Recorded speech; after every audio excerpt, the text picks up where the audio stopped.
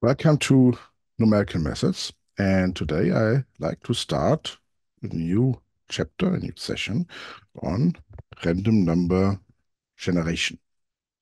So we saw in our application the Monte Carlo method that we could derive a very nice integration rule, by considering in the theory a sequence of IID random variables. For the Monte Carlo integration, we considered integrating on the interval from 0 to 1, so it was a sequence of uniform distributed IID random variables in the theoretical setup. And then to actually calculate a figure, we used a single event on that sequence that is a random number sequence. So drawings of a uniform distributed random variable. So we need to discuss how we generate such drawings in the computer. When I motivated the section, so you maybe recall that we had this nice little plot here that is actually plotting two such sequences, or we use two such sequences to approximate the probability. Then I already made use of some functionality, this is here, that allows me to generate such a sequence. So there is here this random number generator, and I can ask him, okay, please give me the next integer, and we have some kind of random sequence. So this here, 5, 3, 4, 2, 5 is our random sequence, a random sequence from the set 1 to 6. So we already made use of this, and I would like to discuss, how this is done. And the funny thing is that in the second part, the second session, uh, we will link back to the Monte Carlo method, and actually we can remove this defect that it makes a statement only in probability. So this section, maybe look a little bit as detail, how do you generate such a sequence, but the results that we discuss are very important, and will give us a lot of insight on the Monte Carlo method later. Let's start by discussing the so-called pseudo-random number generation, pseudo-random number generators. So this word pseudo-random number, this is used when the sequence that we generate could, in theory, be predicted. So of course we have an algorithm in the computer. Yeah. So I'm not using some uh, system that has randomness built in, like the radioactivity decay of some material or whatever. I have an algorithm in the computer, and the algorithm is still deterministic. So the sequence that we generate here only looks random, but it could be, in theory, predicted. But the prediction is very hard, and the sequence is hard to distinguish from a sequence of true random numbers. So this term, very hard, is not precise. Uh, so you would expect that some properties are fulfilled, expectation, variance, or whatever. So you can check these properties. But of course, this very hard, is not a precise straight statement. A nice example for such a pseudo-random number generator are the linear concurrential generators. So this is a classical random number generator, and here is the definition. So a linear concurrential generator generates the sequence. So my sequence is here the sequence xi, I from 1, 2, 3, 4, generates this pseudo-random sequence by taking the previous element, xi minus 1. So that also means that I have to specify an initial value. So the initial value is a parameter of my random number sequence. So by taking the previous element, and then it multiplies this previous element with a constant a and adds another constant c, and then it takes the modulus with respect to some m. Yeah? So the numbers that we generated here are in between 0, yeah, and m minus 1. Yeah? So actually, we just take from the number that we generate here in this bracket, we just take the remainder of the division by m. Yeah? So the remainder is either 0, 1, 2, or whatever up to m minus 1. So this generator generates a sequence that has numbers between 0 and m minus 1. And if you like to depict a little bit what's going on here, we operate on integers. So maybe you recall a little bit our session on integer arithmetic. So in this session, yeah, we also saw that adding integer numbers is a little bit like having calculation in equivalent classes that are modulus some number. No? So if you draw in the same way the numbers that we generate here, so between 0 and m minus 1, then you can think of the calculation that we do. We start with some values, say this here is xi minus 1, and then I multiply this value with some a. And maybe a is very large, yeah? So multiplying with a would give me a number that is much larger than a multiple of m, yeah? So which means that I go here around and around and around, and maybe I arrive at this number here. Okay, then I add the c. So adding the c will maybe move it even a little bit further. And then I take the modulus m, so I map back to this circle, and I get this number here, my xi. So this going around and around and around is a little bit like a wheel of fortune, yeah? So you turn this wheel and you go around and around and around. And of course, if your initial value is 0, yeah, then multiplying with a does not have an effect. So you need to add this c, yeah, to actually get out of the 0, and then you turn the wheel again. So this is a little bit like a wheel of fortune. And this is what's going on here. Many built-in random number generators are linear concurrential random number generators. Also, the one that we used in our little experiment, the Java util random, is a linear concurrential generator, and it has a fairly huge m. The m is a 2 to the power of 48. So if you like, you can go back here to our little motivational experiment. Click here on the Java util random generator. You can maybe open the declaration and take a look at the code, and you see that this here is the A, the multiplier, a fairly large number. This here is the C, what is added. And this mask is actually the m minus 1. Yeah? So it's masking away the other bits. Yeah? So you see this is a 2 to the power of 48. Yeah? The m is a 2 to the power of 48.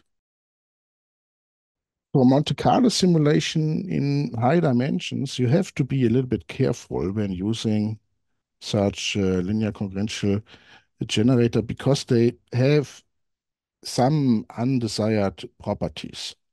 And one example is here. If you take this generator and sample, say, a random vector in higher dimensions, and yeah, how do you do this? Recall that if we have a one-dimensional sequence, we had this nice little algorithm. Yeah, we have a one-dimensional sequence of IID random variables, and we would like to have a vector sequence with IID components. Yeah, we just populate the components. So you use this rule here that we have to populate the components of this vector. And then this linear concurrential generator has the properties that if you look at these points in higher dimension, then they lie on at most m to the power of 1 divided by d the dimension, hyperplanes. Yeah?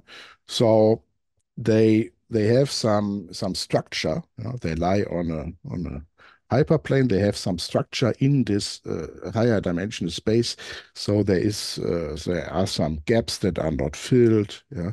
And this problem is becoming more severe if the dimension increases.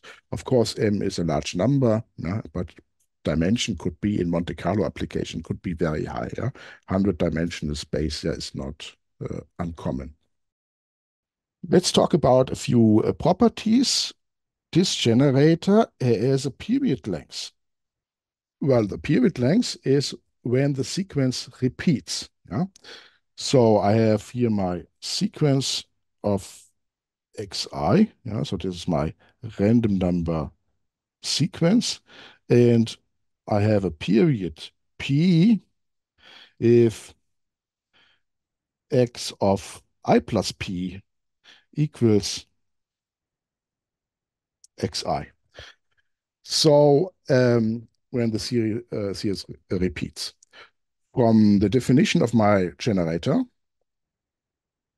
you see that the next value only depends on the previous value. So this means when an element occurs again, this is the point when the series repeats.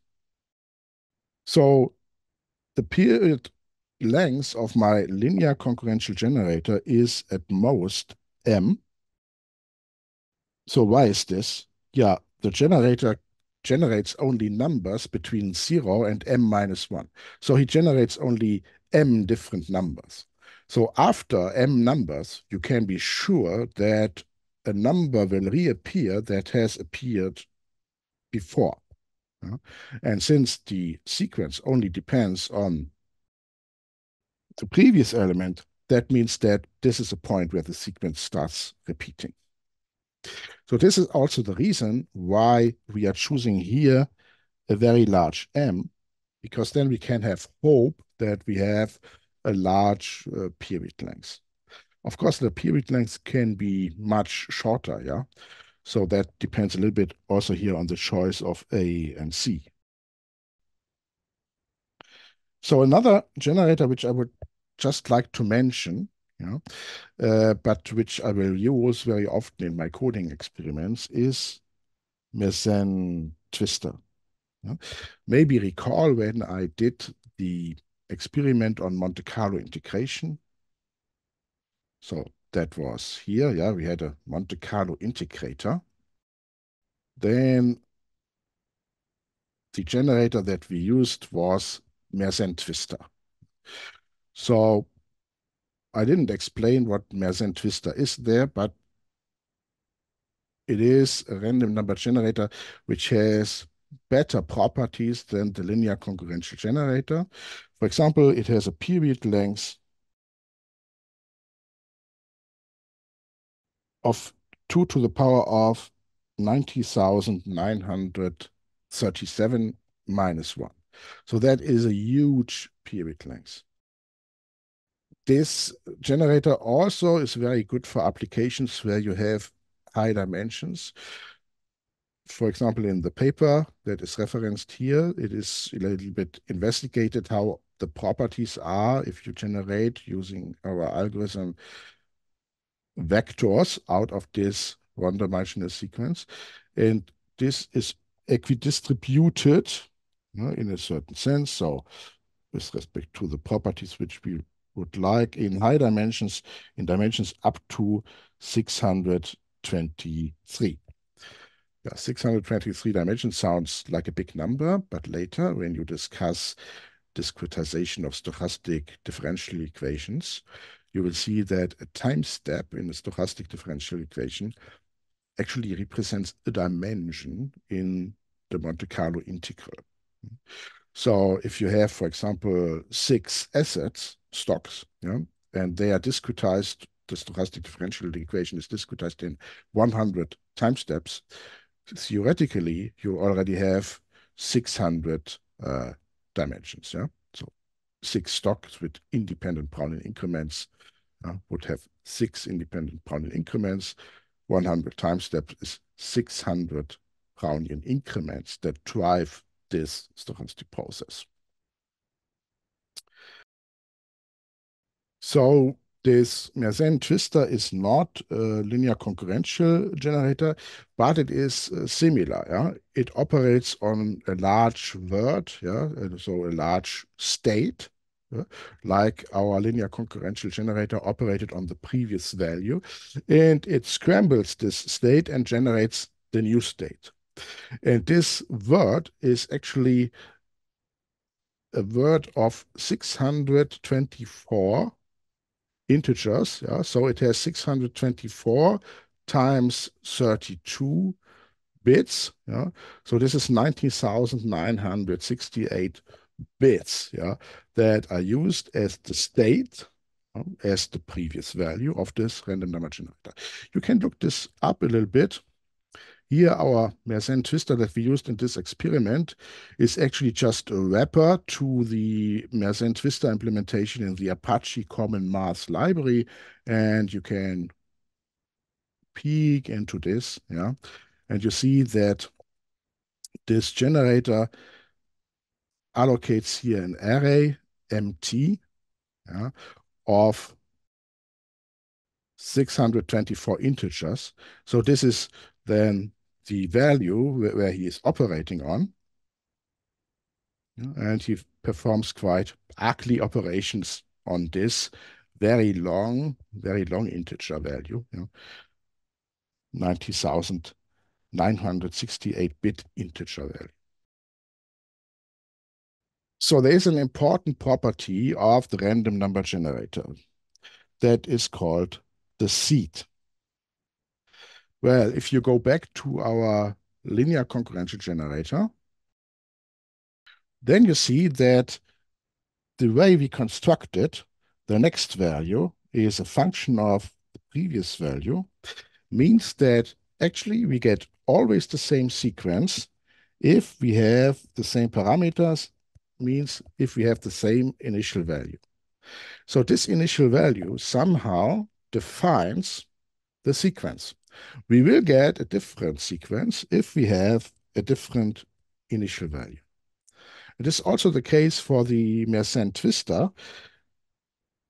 He is operating here on this array MT, yeah, so he's generating the array at the next time step. And of course, then its sequence depends on how the MT is initialized. Yeah? So this initialization is done here in this set seed, yeah, the seeding of the random number generator. So the seed of the random number generator is a value, usually an integer, that uniquely determines the sequence. And this allows us to reproduce the sequence. So we have the same random sequence if we start with the same seed. Well, we wanted randomness. Yeah, so why do we want this property? Yeah, this property is important. Yeah. For example, if you like to test your code, you would like to have that you get always the same result when you run the code again and again. Having a different seed, yeah, is maybe really disturbing because you get different result whenever you run the code again. So this property to reproduce the exact sequence is an important one. And actually, I do a lot of my calculations always with the same seed. If I would like to investigate how does the result depend on the choice of the random sequence, then I can maybe modify the seed.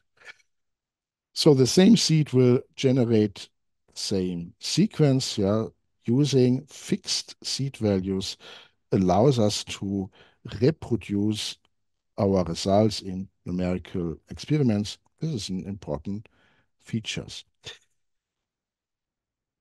Different seeds should generate different sequences. So you think a little bit that the seed is maybe now a good thing to check your Monte Carlo error. Yeah? You should have in probability, yeah, you should have a certain error estimate. If you take different sequences, yeah, you see the variance related to what sequence you take. Yeah? Recall that a sequence is a single event, yeah, of my sequence of IID random variables. Yeah? So a sequence is a single event. So if I now vary these events, yeah, I can check the stochastic properties. Note, however, that it is not guaranteed here that different seeds are a good representation of a different such drawings. Yeah? You see this also from the definition of my linear concurrential generator. Assume you have a seed x0, yeah, and then you have another seed, but this other seed is just the x1 of the previous sequence. Then you get maybe exactly the same sequence, just with a small shift. Yeah. So the sequence are shifted by one element because the seed of the second sequence is the second element of the first sequence. Yeah. And then they just reproduce the same elements, but just with a small index shift. So you have more or less the same sequence. Yeah. If you use it in a Monte Carlo integration, this means you just have a single point that is different. The first point does not occur in sequence 2. The last point does not occur in sequence 1. However, that said, very often this works very well. Yeah, modifying the seed works very well. So maybe let's have a small experiment and look at what the seed does. Okay, this is a very trivial experiment here. I have here in random numbers experiments a class that is called random number sequence with seed experiment. So what do? I generate here a Java util random generator with a given seed, maybe that seed, and I generate the first 30 floating point numbers. So let's run this program. Okay, and you see this is the sequence that I generate. So now let's run the program again. And you see I always get the same sequence. Run it again, I get the same sequence. So maybe I change the seed now. So now I get a different sequence. Yeah. So this is a 586. Yeah? If I run it again, I get again the 586. So we always get the same sequence if we specify the same seed. You could also now go back to our motivation of the Monte Carlo method. You maybe recall that we had this plot here. Let's make the sequence here a little bit longer. So maybe I take 1000 points now. And already here, you saw that I generated two different sequences, and the two different sequences are generated by having two different seeds. If you like, you can generate a third one. Okay, let's have a third one. So this is number 3 here. Let's also plot the third one. So I need to add it here to my plotting function. And now run this again. Okay, and you see you get another sequence, which is now the black one. Yeah, different seed, yeah, different sequence. Okay, so code session. If you like to play a little bit with the seed, you can do this here in this random number sequence with seed experiment. Also, if you look at our Monte Carlo integration, we had a Monte Carlo integrator that used as a parameter here the seed. And we had this little Monte Carlo integration experiment here that was comparing the Simpsons integration with the Monte Carlo integration. Let me comment this out here. And the Monte Carlo integration used a specific seed. Let's run this Monte Carlo integration experiment again. So you see, we use 10 to the power of 4 evaluation points. So the Monte Carlo convergence rate, the theoretical, is 1 divided by square root of 10 to the power of 4, so 10 to the minus 2. The Simpson's rule has 1 divided by n to the power of 4, yeah, error estimate, so I would expect a 10 to the minus 16. And we get these results in accordance with the theoretical error estimates. Yeah? So this here is my result for the Monte Carlo integration, 9389. This here is the result for the Simpsons integration, 9589. Yeah? 9389, just recall this, and let's change the seed, 1616, maybe run the experiment again.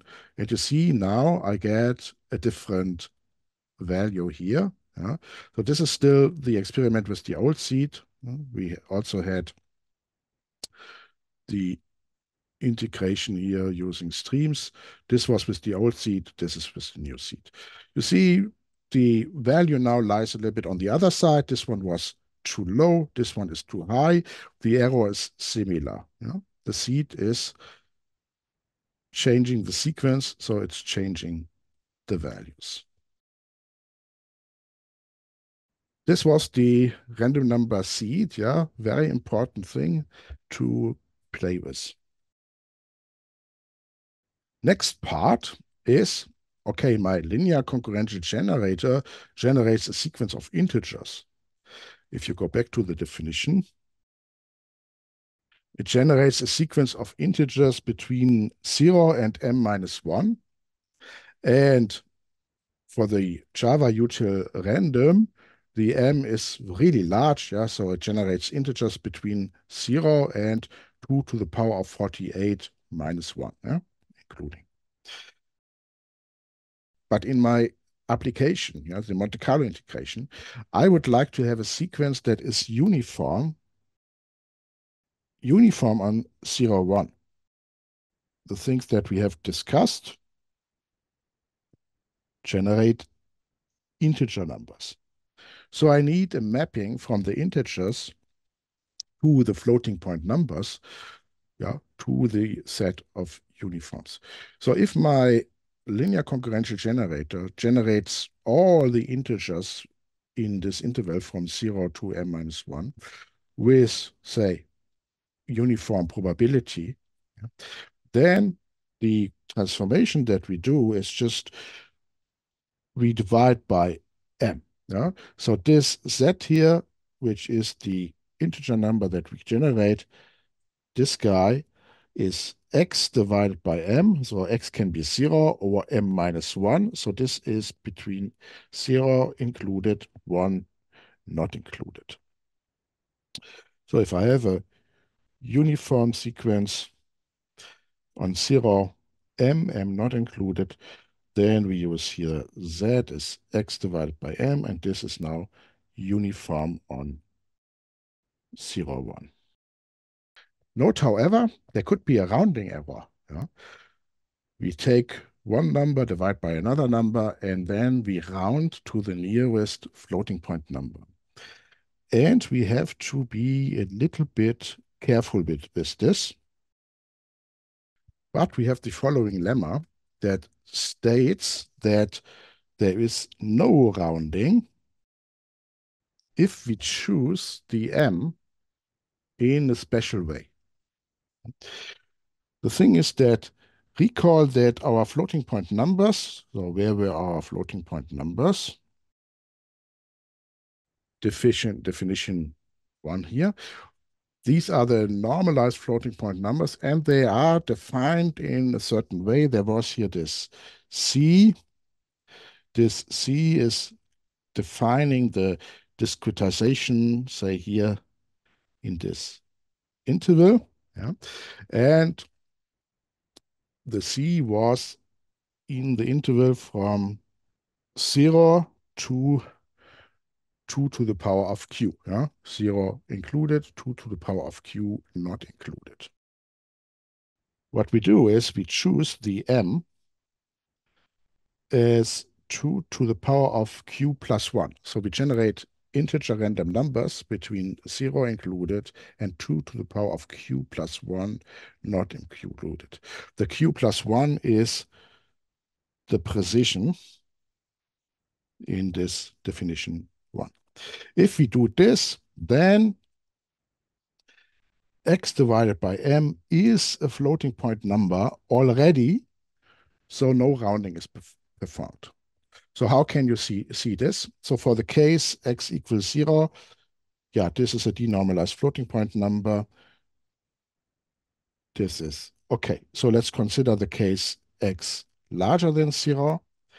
So for x larger than 0, let k be such that x is in between 2 to the power of k and 2 to the power of k plus 1. Yeah? So x, note x is an integer. Next value of x is 1, 2, 3, 4. Yeah? So k equals 0 if my x is equal to a 1. And so on. So then I have that x divided by m. Yeah, I can express this as 2 to the power of k plus 2 minus 2 to the power of k divided by m. And then I move the factor 2 to the power of k out. So I get from this here, I get a 1. So I'd like to make transformations such that this looks like my normalized floating point number. Yeah? So I would like to represent now the x in this representation. And then, of course, I have to check the c and the e, yeah, are they in accordance with my specification? So this is what I would like to do. So I have already now created the 1 plus form, but now with a divided by 2 to the power of k. Well, what I would like to have is the 2 to the power of q in my floating point representation. Yeah, so just take this out. I divide by a 2 to the power of q, and I multiply with a 2 to the power of q, and the division by the 2 to the power of k just moves here to the top. So nothing happened. So what happens to the exponent part?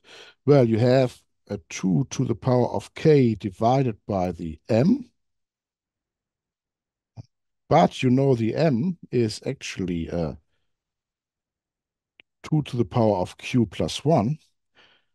So you can write this part as a 2 to the power of k minus q plus 1.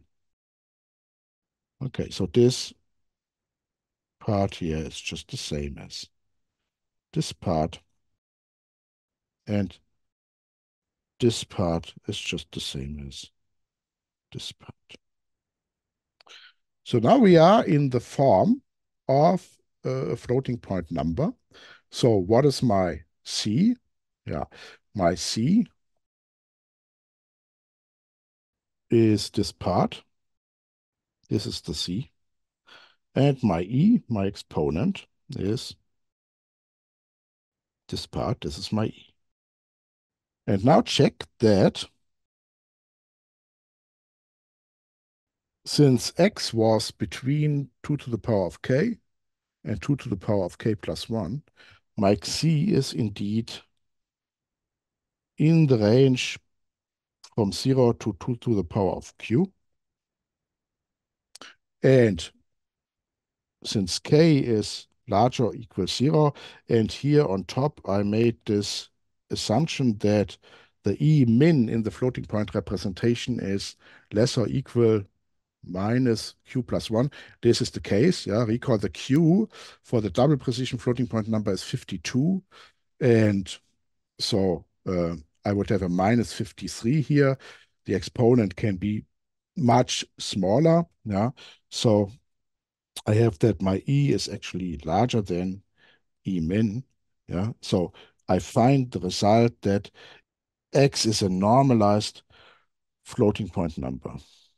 So x divided by m already is a floating point number, so no rounding is performed. So the M should be chosen for the floating point doubles as 52 plus 1, which is 53. For the single precision floating point numbers, the Q was 23, so the Q plus 1 is a 24. And indeed, if you now take a look, so let's have a look here at the Java util random number generator. So you see this guy here has methods generate a floating point number, a single precision one, or generate a double precision floating point number. And if you look at the description, what is done is he's generating a number between 0 and 2 to the power of 24, and he's dividing it by 2 to the power of 24. So the M is a 2 to the power of 24. By the way, this is just a cryptic way of writing 2 to the power of 24. It is 1 bit shifted by 24 shifts. Yeah, so this is just a 2 to the power of 24. The interesting thing is that they have here this comment. Yeah? In earlier versions of Java, the result was incorrectly calculated using a 2 to the power of 30, yeah, for the M, yeah, and divide by a 2 to the power of 30. Yeah? They use 2 to the power of 30, and you think this is maybe more accurate. Yeah? This is better. Yeah? So this might seem equivalent, but it is not better. In fact, it introduced a slight non-uniformity because of the bias in the rounding of the floating point numbers. Okay, so you see in an earlier version, they had this mistake, and now they use the correct value as in our little lemma. For floating point double precision numbers, the Q is a 52, so Q plus 1 is a 53. So my M, according to this lemma, should be a 2 to the power of 53. However, this random number generator cannot generate a random number between 0 and 2 to the power of 53. He only generates between 0 and 2 to the power of 48. So he generates two integers and combines them. So one is between 0 and 2 to the power of 26, and the other is between 0 and 2 to the power of 27. So the first guy is multiplied with the 2 to the power of 27. So this is between 0 and 2 to the power of 53. Yeah, and you then divide by the 2 to the power of 53. So they also use here exactly the M that corresponds to the specific value of the floating point representation. Very nice link between random number generation and floating point arithmetic. So this has no rounding, so we have really nice uniformity of the floating point number. So here, little remark, yeah, float and double, they use exactly these values in the implementation of the Java util random. Float uses an M of 2 to the power of 24, and double uses an M of 2 to the power of 53. Here are the links to this web page that we have discussed. Small exercise, maybe now we can use this sequence between 0, 1 and generate a vector, yeah, in 0, 1 squared. So this links back to our algorithm that generates vectors.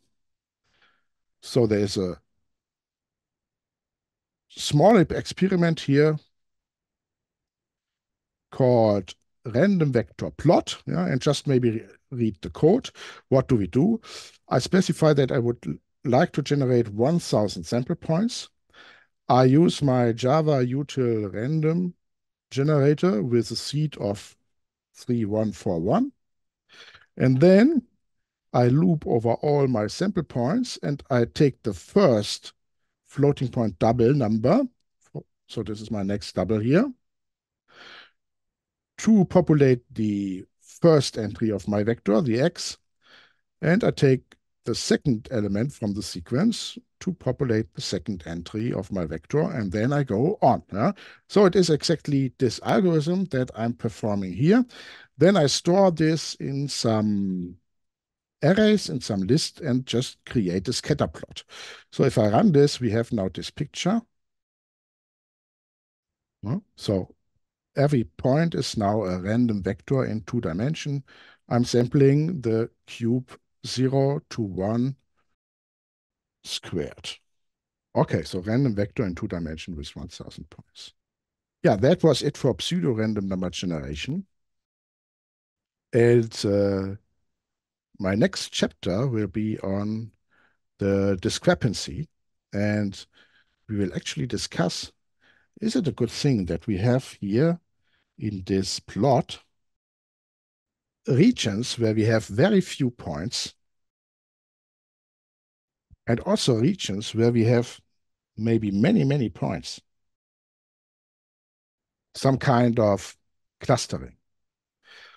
And actually, this is related to the fact that Monte Carlo has a convergence order of 1 divided by square root of n, while if you would look at the Riemann sum that does an equidistribution, has 1 divided by n.